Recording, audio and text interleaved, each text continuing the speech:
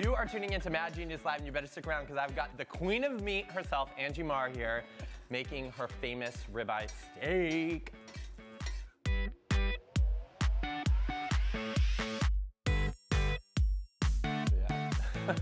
Good morning, everybody. My name is Justin Chapple. I'm the culinary director at Food & Wine. I'm the resident Mad Genius, and I'm your host right here on Mad Genius Live every Thursday at 11:30. We are getting ready. We're gearing up for Memorial Day this weekend, and for that, I wanted to celebrate with a little meat. So today we are doing Steak 101, and for steak, I would have none other than the one and only Angie Marr, the queen of meat. Yes. Thank you. Angie Marr is literally the queen of meat. She reminded me before we went live that we called her that in print last year. Yeah, you did. Last year because Angie Marr was a Food & Wine Best New Chef for 2017, which is it's an honor for us to have her in the family.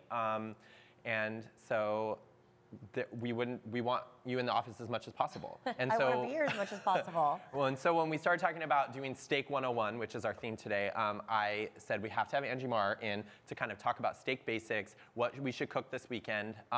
And because we're live, you can ask questions, and Angie could do her best to answer them. So if you have questions about what we're doing today, or if you have questions about steak or meat in general, she is the one to ask. We got Kelsey Youngman over here. Who has her computer, and she will be able to shout out some questions if you have them. So please tune in, use the hashtag MadGeniusLive. I have to say, first of all, so Angie is a 2017 Best New Chef. This week, we announced our 2018 class of Best New Chef. So amazing. It's an incredible class of chefs that we're gonna throw a link in let's throw a link into the comments so that people can check out all the chefs from across the country. It's an incredible class. There's actually 11 this year. And so this week we threw a party to celebrate and to announce, and Angie was so amazing. She came and actually cooked at the event for hundreds and hundreds of people. Yeah. What did you make? We did a 90-day dry-age tomahawk ribeye. Oh my gosh, which you are famous for. And there's Angie and my beautiful red carpet photo, because it was one of my goals of the night to get a shot with Angie on the red carpet. And Angie made her tomahawk ribeye, which actually is it's kind of similar to the recipe that we ran last year from you, which is her prime rib we did sour cherries. You can see the photo here. You can get the recipe at foodandwine.com. You can also get it in the comments. You have to talk about this dish really quick because it changes seasonally, right? Mm-hmm. So what does it look like on the menu now at the Beatrice? Yeah, so on the menu now, we're actually doing it with a cherry and bone marrow bordelaise. So, because why not? Because why would we not? And you know, it's really delicious because it's like cherries, summer. You know, I'm from Seattle. I love a Yakima being cherry. Like, I love it. So for me, it was like, let's get all of the Yakima cherries. Let's make them into bordelaise. Let's put a little bone marrow in it. Because why would we not? Because why would you not? Exactly. Can you just explain what bordelaise is? Yeah, so bordelaise is actually, a traditional bordelaise is a pepper and shallot-based sauce with red wine. So it's, you know, it's a reduction. And I just love it. I love it, love it, love it. I think it's perfect with red meats. It's fantastic with lamb. We do it a little bit differently, where we're actually, you know, adding in the cherries for a bit of a sweeter component. There's still shallots, there's still black pepper. And then instead of adding butter to finish the sauce, we're actually montéing it with bone marrow. Which is incredible. Right, it's so rich. And so, as I think I forgot to mention, Angie is the chef and owner at the Beatrice Inn here in New York City, and you've owned the restaurant for how many years now? I've owned it for about 2 years, and we just reopened a year and a half ago. I mean, congratulations. You have transformed that place into a New York City hotspot. I mean, it's like almost impossible to get a table there, but please try. There's always a table for you, though. Always a table for you. So don't call up and pretend to be me trying to get that table. It might work, actually. It might work. But definitely, if you happen to be in New York City, get a table call in advance, get a reservation, get there, get the meat, get the crab legs, which are irresistible. And the fried chicken. And the fried chicken. At the bar. And all the pink champagne. And get all the pink champagne. Okay, so we're going back to steak. Let's do Steak 101. So we have 3 cuts of meat that we're going to talk about, and we're going to talk about the basics. So Angie's going to go through, and we have a timer here because she needs to flip the stick. Here, I'll flip it for you. Do you want to go flip the steak? Yeah, I'll flip the Okay, steak. cool. Why don't you start talking about the first cut of meat, which is ribeye? Great. So I actually have 2 ribeyes here, and I brought one that's been aged for 60 days, and then one that's been unaged, because I wanted to show everybody the difference between these. So I love aged meat, as you know. There is no cut of beef in the Beatrice that's actually not aged. So here's the difference. This is a completely unaged cut. This is the exact same cut as this one, but this has been sitting in a temperature and humidity controlled room for 60 days. So what we're looking at here is you're looking at about a 30% loss of mass. And what happens in the dry aging process is the enzymes in the meat actually start to break down the proteins. Okay. And we're gonna start to lose water weight out of the beef and just gain flavor. And so that's why this one is a little smaller. Exactly. I'm So going to you're tilt it looking at up so that you can get a Sure. close-up of it. So we're looking at a 30% loss of mass between fresh and a 60-day. But what you see here is, you know, the proteins have broken down, it's lost water weight, and then all we're doing is you've got all of this beautiful fat right here. Yeah. So this is the same amount of fat that's in here, but there's clearly no water in fat, right? Right. So we're retaining all of this and just concentrating flavor. So we're gonna get beefier flavor. It's a little bit almost like, you know, that beautiful blue cheese taste that we love. Yes. And it's more tender. So that's the other thing, is that when you get aged steaks, we're looking at more tender cuts of meat. Awesome. Okay, so I think should we get that one Yeah, going? I'm gonna go ahead and cook it. Let's get that Can going, I have and that then we'll... little sheet tray over there so I can Yes. season some meat? We've already got a few good questions from viewers. Okay. Skylar wants to know what your favorite cut of steak to grill for Memorial Day is. My favorite cut? Yeah. Oh, obviously a ribeye. Ribeye. Yeah, I love a good ribeye. So, and if I'm not doing ribeye, I actually love hanger steak. Okay. So this is one of my favorites as well. I think that yeah, thank you. I still think you get a lot of really beefy flavor that you're gonna get with ribeye, but you know, it's more cost effective, it's a little bit different, and what I actually love about this too is that it cooks quicker. Yeah. It actually cooks quicker, but it's really nice. And then Sandy wants to know, can you use your clenched fist to tell the doneness of meat? Yes, you can. And I'm actually also going to show everybody a trick with cake testers as well, because this is what I use at the restaurant. You know, when I first started to learn how to temp meat, I did the whole, you know, one finger in the fat of your thumb, medium rare, you know, medium for your middle finger, medium well for your ring finger, pinky finger here, well done. But then I started using a cake tester, and we can actually go over the temperatures with that as well. Because it's a really it's a trick of the trade. It's used in restaurants. So Angie's gonna season up her, and don't be alarmed by the salt. Yeah. I only do salt. I actually don't do any pepper because I personally just don't like the taste of burnt pepper. But you know, you could finish it afterwards with pepper if you want. Can I have the olive oil? Yes. Thank you. And don't be alarmed by the amount of salt that Angie put on, because if you can't tell, this is like a 3-inch. This is a really, really thick steak. It's a really thick It's a very thick steak. But you know, it's a little bit. This is the cut that we actually serve in the restaurant, and it's 26 ounces. Okay. Bone in. Bone in. And you like using olive oil to cook it?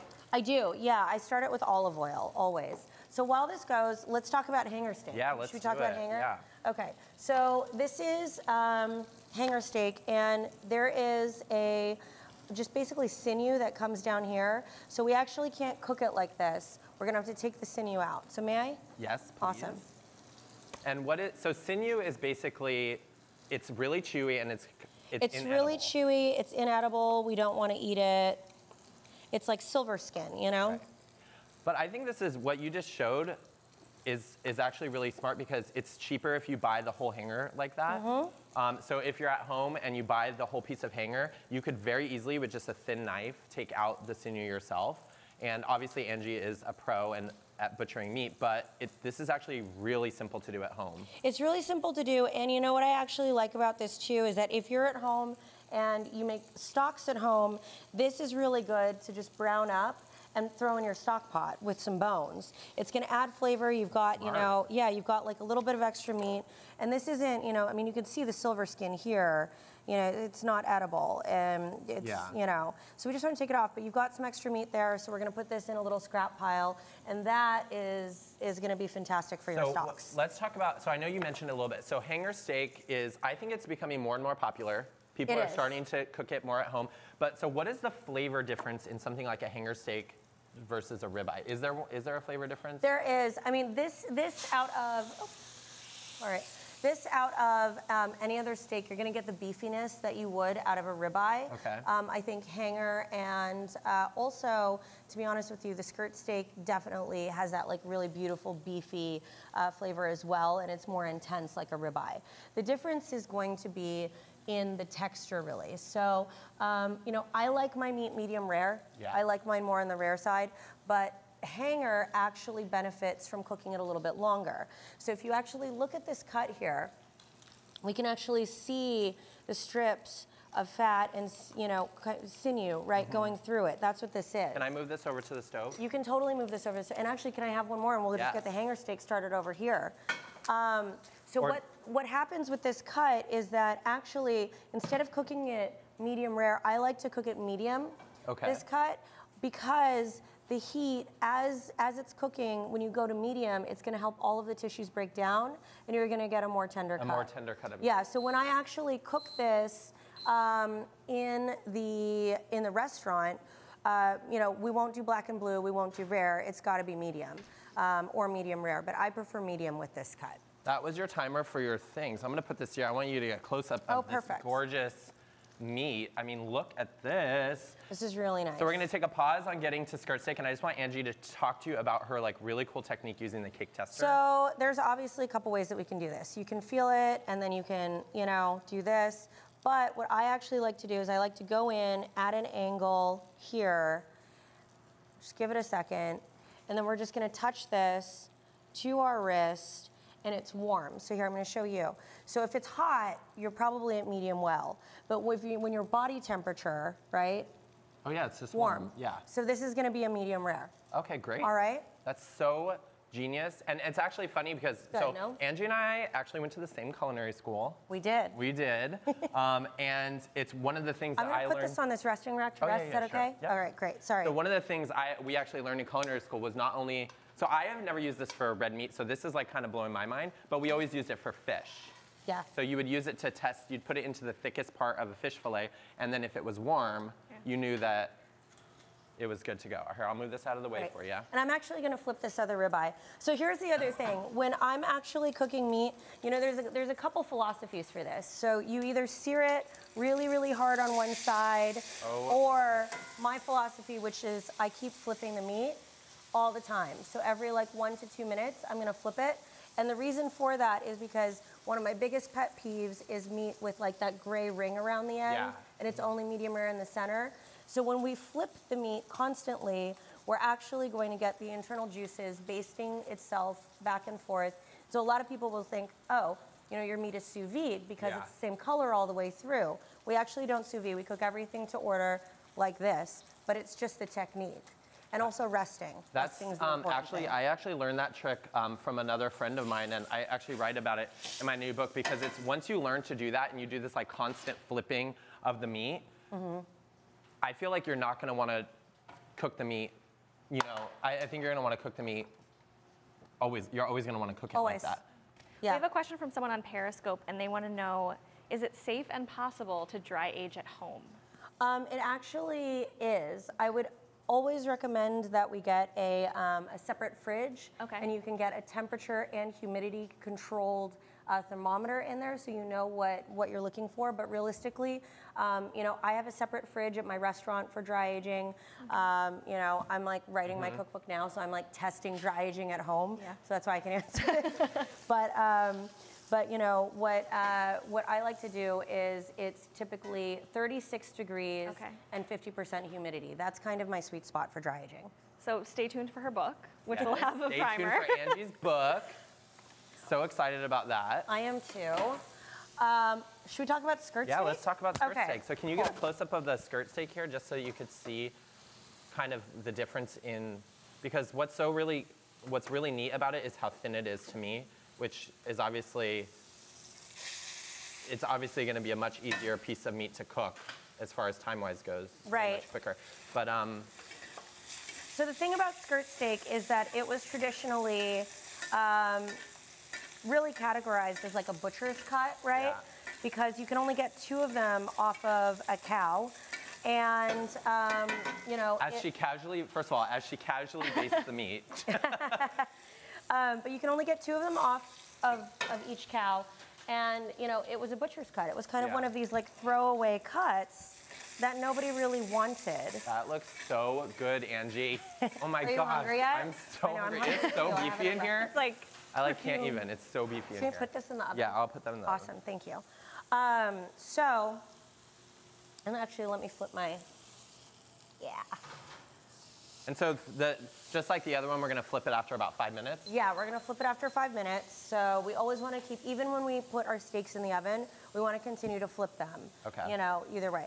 So this one we're actually not gonna put, this one we're not gonna put in the oven, and then this one we are not gonna put in the oven either. So this is a whole skirt steak, and when we actually get this, the butcher, I mean actually when I get it at the restaurant, it's got sinew on it, and we basically just peel it off. But if you go to the grocery store or butcher, they're gonna do that for you. Right, it'll already be done for you. Yeah, they're gonna do that for you. But if you do have the sinew on it and you peel it off, it's gonna be the exact same thing as this, where you can peel it off and put it in your stock pot. Right, and actually what I like to do when I peel it off is I just take a piece of paper towel, and then because it's a little easier to kind of grab the sinew with paper towel, and then you can like pull it off, much like you would like the back of pork ribs. Exactly. All right. And so you just cut it into, I actually just cut prefer to it. buy it whole like that. I do too. I do too. So this one, I'm actually just gonna switch this out if that's okay. Yeah. So this one's great too, and you know, I'm gonna wait a little bit to cook this because this only takes a couple minutes. So we're gonna keep on working on this one. So the ribeye you cooked, it seemed like it took about 4 to 5 minutes on, like flipping it, cooking it on each side, and then you pop it in the oven for like 10 minutes for medium rare, approximately, obviously depending on the size of your meat. So how long would you say this, if you were to try to give somebody a ballpark of cooking a hanger steak like this, what would you say? This is about 12 minutes. Okay. This is about 12 minutes, and the thing is that that's like pan time, not including resting time. Because for me, you know, resting our meat is always a part of the cooking process, right? So, you know, we need to be able to cook it, and then my rule of thumb is half the amount of time that it was being cooked is the time that we rest. Okay, All right? awesome. Cool. That's a really good trick. Somebody please write that down. Let's put it in, let's write it down. Right? Okay, somebody needs to write a blog post. So Angie Marr says, your resting time should be about half the time of your pan time. Yes. Okay, that is I think that's so smart because people at home oftentimes just like rules like that. They like things that are like general ideas that they can remember, that are easy to, you know, pass along. Yeah, absolutely. So this one I'm gonna cook a little bit longer just because we said we're gonna go take it to medium. And then the other thing too, while we're talking about resting, tempering our meat. I think tempering our meat, we have to talk about that. Okay, let's do it. So when I cook any type of meat, I actually let it come to room temperature.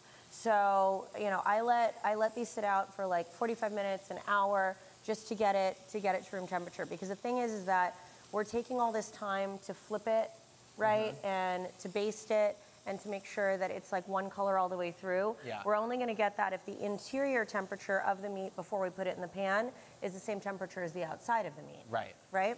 So it's all gonna cook evenly. That's really important thing to remember because you spend so much money on meat, like the last thing you want to do is abuse it. Absolutely. And so as you can see, like if you're just tuning in to Mad Genius Live, we have the incredible, the one and only Queen of Meat, Angie Marr from the Beatrice Inn right here in New York City. You could get some of her recipes at foodandwine.com, but of course you need to make it to a restaurant to eat it. We are doing Steak 101 today to celebrate Memorial Day, which is this weekend. We're talking basics, we're talking cooking technique. We've got 3 cuts of meat. We got the ribeye, we have the hanger, which is in the pan now, and we have the skirt steak, which she's getting to in just a second. Please follow along. Angie is here. She can ask questions. #MadGeniusLive. One thing I just wanted to ask, because obviously if people are watching, we're cooking in a pan because we're indoors in our test kitchen and we're not outside at a grill. But so how could these techniques, how you're cooking, translate to a grill if somebody would like to do it that way? Yeah, absolutely. So, I mean, I love outdoor cooking. Like, there's nothing that I love more than open fire. Yeah. And, you know, I wish that we could do it in New York City. Like, I just wish we could, but we can't. So, when I am cooking on a grill with open fire, I actually like to get my grill really, really hot. Okay. So around 550, and I start by, you know, instead of searing it in a pan, I start by searing it in the hottest part of the grill, and then I'll move it to the top rack of the grill and use that as the oven, and then I'll close the lid. And then you'll close the lid. Okay, Exactly. cool. And so if somebody just has like, you know, a good old Weber, would you recommend maybe them breaking the coals to one side? I would, and then going super hot at first, and then moving it to a cooler part of the grill, but still with the flipping. Right. Always, Okay. yeah. So you're basically just, you're using the same technique we're doing here, but you're turning your grill into an oven, basically. Exactly. Okay, cool. We have a question from Simi who wants to know, how do you keep the meat hot while it's resting? So I always like to keep it in a warm place, but at the end of the day, you know, if we had to, we could flash it in a pan or on a grill, Okay. Or in the oven just to get some surface heat. But the reality of it is that meat is going to continue to cook until it's stone cold. So even as it's sitting right here, it's still going to come up a temperature. So that's why when we cook things like prime rib, for example. I'm gonna bring this out just so people can see Yeah, because I thank flipped you. it. Look at Hear this. that sizzle. I just flipped it, but you see, it's actually really, really golden, but it's not like overly browned. Can I check it Yeah. really quick just to see? But what I was saying with prime rib is that that's why, like, when we, yeah, it needs more time. I think Needs more 5 more minutes. When we take prime rib out of the oven, I'm normally looking for an internal temperature of about 115 degrees, because in the 30 minutes that I let prime rib rest, especially like a big 7-bone rack, you know, 30 minutes before I cut and serve it, if you take the internal temperature again, you're going to end up at about 125 degrees within that 30 minutes. Right. So it's still going to keep cooking. And so the resting isn't just to redistribute the meat, but it's actually a part of the cooking process. Yeah. It's part of the cooking process.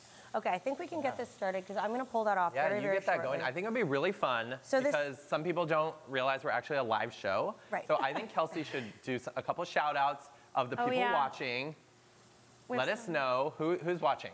Hi to Nikki in London. Nikki in I London. love London. Let's see. Sanjita, hello. I'm sorry if I'm butchering anyone's names. Paul, Ruxana, Clarence, Belle, Al. Thanks for watching with us. Hi. Yeah, thanks for watching. And please, like I said, Angie's here if you have any questions. I think we should do a poll really quick. So for everyone watching, Angie said her favorite is a ribeye. I think we should ask people out of the 3 cuts here what their favorite is. Yeah, So do you like the ribeye? Do you like the hanger? Or do you like a skirt? Which Angie has it all going on because she has all the meat cooking. All of the meats. And one of the things I want to make sure we do before we wrap today is you definitely have to walk to the front of the counter and they need to get a close-up of your shoes because Angie is literally cooking, no lie, she doesn't do this in the restaurant. I don't do this in the But when restaurant. she rolls up in the Food and Wine Test Kitchen, she rolls up in stilettos Yeah, really and, high ones. and an incredible leather jacket. Okay, we're getting some votes. Keep up with you. Otherwise, I'd be like that big. We're getting some good votes on meat, but first, we have a question from Peter. Do you ever use a reverse sear oven and then grill? I do. Okay. I actually do, and I do it with prime rib. Okay. When I coat the prime rib with something, there's actually a recipe that I do in the summer, which is a beautiful prime rib, and we coat it with herbs and a paste of anchovies and olive oil and garlic, just like all of the great things. All the right? good things, All of yeah. the good things. And that is when I do a reverse sear. Okay. Because I want to cook it super, super slow in the oven, and I start out at a low temperature, like 275, really, really slow. And then once my meat is at temperature, I raise it up to about 450, and then that's when we get the nice color on the outside. And so what a reverse sear means is, just for anybody watching and you don't know, it means to do the searing at the end, basically. And a lot of times that's like when you go to like an old school diner or something like that and you get like the classic prime rib. That's a lot of times what it is, right? Yeah. Yeah, 100%. Okay, we have overwhelmingly people are Team Angie. They With the ribeye? They like the ribeye. What is it? Yes. The ribeye wins. See, for me, it's like, you know, ribeye's my favorite because I love a good beef bone. Yeah. Like that's like, I could actually, my favorite part on a ribeye is this right here, which is the spinalis dorsi or the ribeye cap. Okay. And then the beef bone. So but that's just me. She loves it so much that, so last year when Angie was named a Best New Chef in 2017, she was like, I am throwing the after party this year. And she did, and guess what she served? Beef bones. Beef bones. Like Champagne. literally, we were all at the Beatrice Inn, walking around, drinking champagne, and everyone had a beef rib in their mouths. And They their hands. did. We were just like chomping away, eating that gristle, eating that delicious beefy flavor. Because you also get really incredible, she gets incredible meat from Pat LaFrida. I do, this is the meat that we have today, which is Pat LaFrida. Actually, both of these are Pat LaFrida. So, you know, he obviously, you know, is a very dear friend of mine, but he has the most amazing dry aging room, which you went to I've recently. been there, yeah. Yeah. Yeah. And so this is what the beef looks like when it goes in, and then, you know, we're talking about like the 30% loss. So, you know, really, like everything that I learned about dry aging, it's like could be attributed to that. So we have like 4 minutes left, so I definitely want to get to the shrimp butter. I don't think we have time to make it. I don't think we do either. But we can show the ingredients and talk about it because you already have some here. So I know this is just simple steak 101, but Angie makes this butter at Beatrice Inn that she tops her beef with, and it's a prawn butter, right? Yeah, it's a prawn butter. I'm actually, while you're talking about the prawn butter, I'm gonna just saute these berries really quickly do it. and the garlic, and we'll finish the dish. Okay, so, well, I think you need to talk about it. Okay. So do you want me to saute the berries? Yeah, do you wanna do it? Yeah. Okay, so just berries, just quick blister, garlic in there, and then I'm gonna give you some thyme. So you know, the Beatrice is very much a steakhouse, right? And it's founded, you know, on the principles of like that classic New York chop house, which I love, but we do everything a little bit remixed. So, Yes. yeah, there you go. So we do this charred prawn butter, which I really love, and it was kind Look of at our inspiration for surf and turf. Oh, that's perfect. Oh, it's so good. That is beautiful.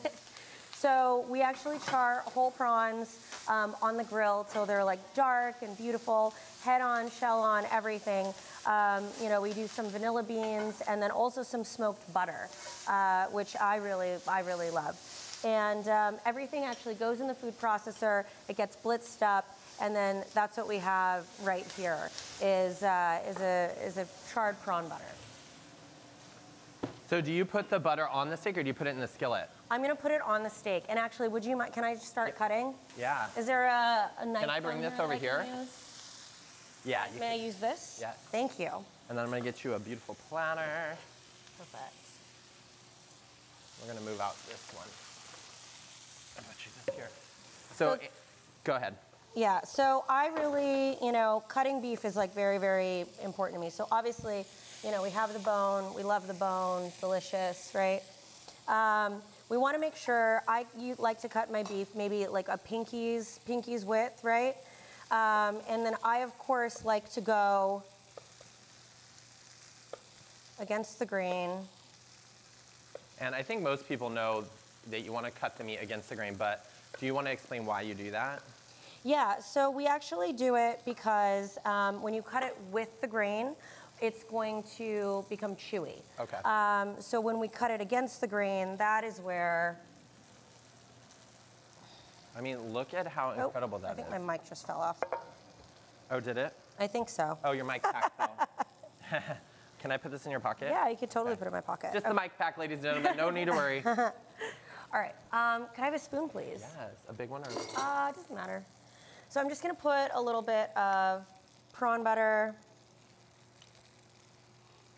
And it's okay that it's, I mean, you probably have it a little bit more at room temperature in the restaurant. Yeah, we have it a little bit more room temperature, but the thing is that all of these hot berries and that beef fat that they got blistered in are gonna go over it. Could I have one more spoon, Gosh, yeah. A little one? A big one, please. Big one, yeah. Yeah, that's good. Yeah, There you go. thank That's you. a better one. So, as you saw, she has these beautiful blackberries. She has this garlic confit, which you make by just cooking it low and slow in oil, right? Mm-hmm. And then the thyme. And I mean, I mean, meat already feels so summery to me, especially like a ribeye steak, but like adding the berries and this garlic and the thyme like really kind of gives it the appearance of summer. It does, and you know, when I was younger, being from Seattle, there are blackberry bushes everywhere, so I would always be picking blackberries, and it's just like, it's one of those things. It's just delicious. It's amazing. I'm gonna take a little bit of the fat. And so then as it kind of sits and it's all sizzly, that butter is just gonna melt and get like between the slices. Exactly. I mean, you can see it now. It's like already starting to melt. So let's put it here and let them get a close-up. What's the better side? That's it. There we go. I mean, look at that. Get a close-up of that, a slow roll across it, because that is the money shot right there. This is incredible. Do we have any questions before we go? Well, we have a little shout out from Tristan who said the whiskey-aged ribeye at the Bee is the best he's ever had. Oh, Tristan, I love you. Thank you. And, a lamb question. A lamb question, okay. Kersey wants to know how you cook a leg of lamb so it's still red on the inside. Absolutely. Okay, so leg of lamb, same principle as prime rib. So I always like a bone-in leg of lamb, just because I think it's really nice to be able to hold the bone and slice it, table side. Yeah. But yeah, literally 475 degrees, 20 minutes, then out of the oven for another 20 minutes. Then back into the oven at 275 for 20 minutes, and I keep going in and out of the oven every 20 minutes, letting it rest, and then back in at a low temperature until it reaches an internal temperature of 115 degrees. And then let it rest 30 minutes. It's like it's the best. She is an encyclopedia. I mean, you wanted an answer. Who was that? That was Percy. Percy, you wanted an answer. I think you got an answer. I hope somebody wrote that down, but you should. It'll probably also be in your new book. It'll be in the book, yes. Which will be announced later on. Okay, so Angie, you are the queen of meat. I can't even thank you enough. We are gonna eat this meat. Check out the comments for links to some of Angie's recipes, and definitely go to the Beatrice Inn. Yes, all right, thank you. All right. Let's look at